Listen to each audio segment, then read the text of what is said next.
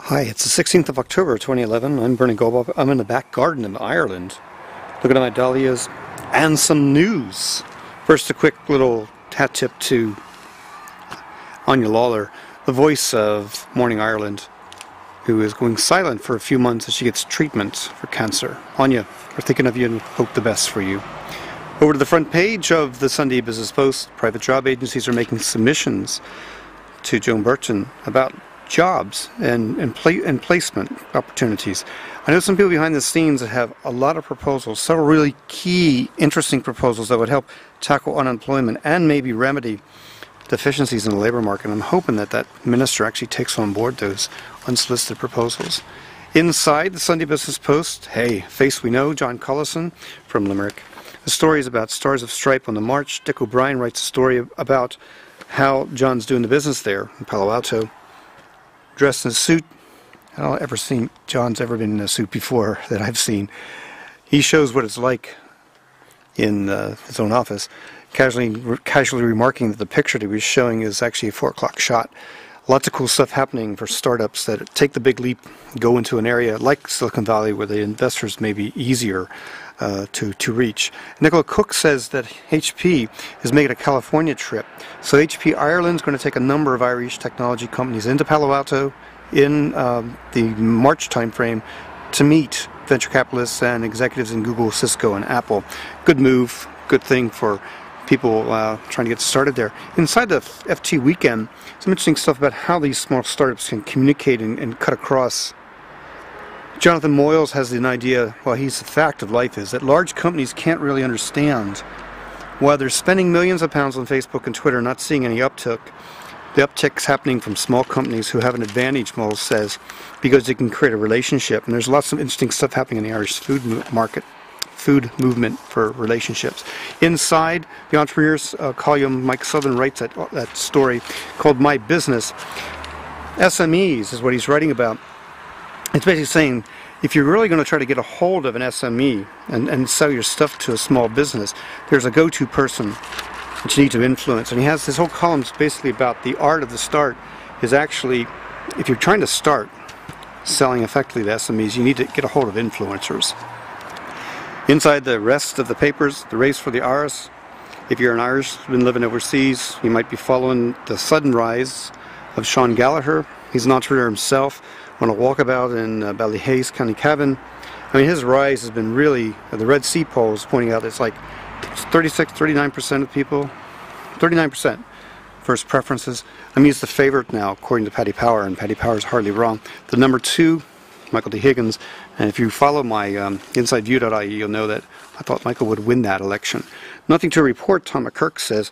He's reporting on this thing called the Keene Report on Mortgage Arrears, classic minimalist, spinnable response to a genuine crisis for thousands of people. Right it is. It was announced by Michael Noonan, the finance minister. Bankers played their part in pulling together a report that really doesn't do much for someone who's totally in arrears or really in arrears and facing issues of personal insolvency. Connor Lynch, socialmedia.e, cites several things that we use at where I teach at LIT, Limerick Institute of Technology. QR codes, quick.com, Audioboo. I use the TypePad app, not the WordPress app, on my phones, and location-based services with augmented reality. Good stuff, worth reading. Social Media for Startups is the column that's carried in the Sunday Business Post. Inside that Sunday Business Post, also a column with Jennifer O'Connell, and she's writing in the off message column about, thank you, Dora the Explorer. Every 2- and 3-year-old can speak Spanish, a handful of words in Spanish. Let's give us some primary evidence. Mia, can we count to 10 in Spanish? 1, 2, 3, 4, 5, 6, 7, 8, 9, yes! And the point, all TV can't be bad. Inside the FT weekend, a paper I'd really recommend buying this weekend because there's some seriously good stuff in it. I read the entire article that Bill Clinton, the entire Clinton interview. Good comments there about the Tea Party, about moon rocks, just like it says, and getting through this crisis. Inside the FT weekend today, issues, points of view, and points of view about what's it all meme.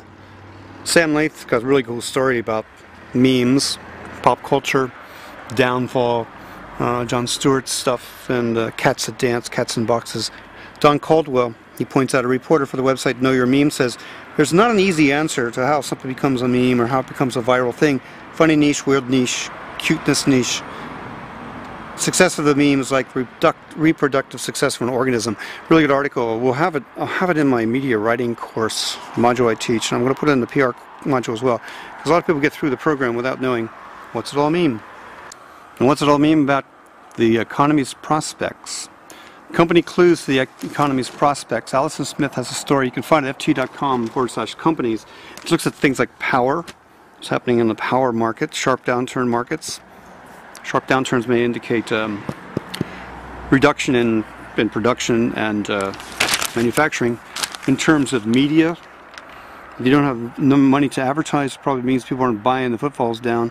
And then what's happening in big companies that involve manufacturing in the Mittelstand in Germany, you know, there's some companies that are going to go on a big non-production day, not layoffs, but just longer holidays. It's happening in German manufacturing industry for cars. So individual reports, everything's headed down if you look at the trend lines. It's not so good for the global economy. What is good are apps for children, the next big thing, but maybe not. Maya Palmer looks into the preschool age kids who use smartphones faster than they can tie shoelaces. HarperCollins says they have 25, 30 apps available for children, but you know, a lot of places aren't putting money, a lot of companies aren't putting money into the apps because it could be 5,000 to 10,000 euro to build an app. And you have a brand like the Gruffalo, you'd wonder, Jesus, is it worth doing that without cannibalizing the brand you already have? Well, speaking for my 4-year-old, apps are the business. She wishes she had more of them. And before I leave the Financial Times, can't forget it's Freeze Week next week. Art goes into overdrive. Annual art frenzy in London. I mean, if you like art, technology, and economics, this week's FT is really worth buying. And I really like what I've been seeing inside the Freeze, especially promoting art, from promoting it through digital and using clever technologies in the digital economy. The internet's changed a lot of things, the way art's being distributed. That's some message we're trying to teach in the Creative Multimedia course where I'm a lecturer. Inside the Sunday Times, I won't even go into the slurs that are out there about Dana, one of the presidential candidates. She's below 5% now, first preference. Gallagher's surging ahead, front page news from Tom Lyons and Stephen O'Brien. And you've seen the Red Sea poll that's pointing out that surge in a previous minute here in my back garden where it's windy. Inside the Sunday Times, hey, Ireland are smiling. The Irish are smiling through gloom, doom and gloom out there, but according to an OECD report, Colin Coyle says, House Life discovered Irish have an overall life satisfaction rate of 7.3. That's higher than average across the EU.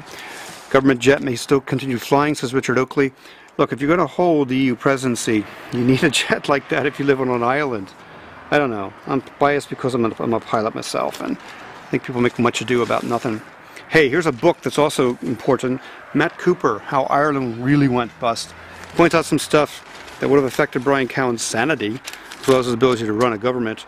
He's long gone, not even available for an interview. Stuff I've highlighted here, Irish situation is more like a loaded gun. Tim Geithner, the U.S. government's Secretary of the Treasury, took a strong stand, wanted the IMF in there, and he pushed around the weight of the United States. Cowen caved, didn't tell the ministers what was exactly happening, and a lot of people didn't run for re-election because of that distrust. Banks should shoulder some of the home's debt pain, says the Sunday Times lead editorial. Yes, it should. There's personal insolvency out there. Right across the page, Matt Cooper points out the growing number of people can't take any more pain. Translated, I mean, you're actually talking suicidal there. People don't get that. It is going to happen. There are going to be some tragic things occurring. Maybe on the road. No, not really. Here's a piece of tech from the Sunday Times. BMW's dynamic light spot system using an infrared camera generating images. So look, there you are.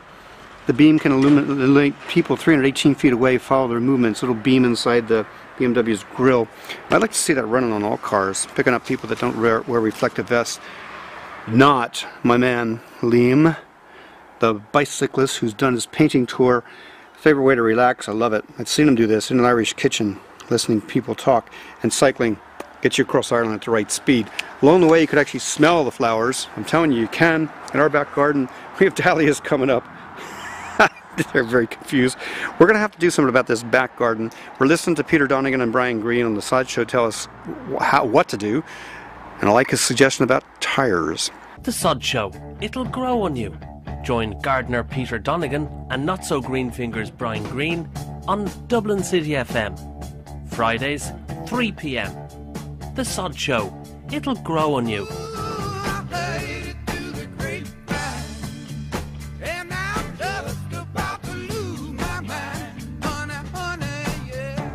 The Sod Show, Friday, 3 p.m, Dublin City FM.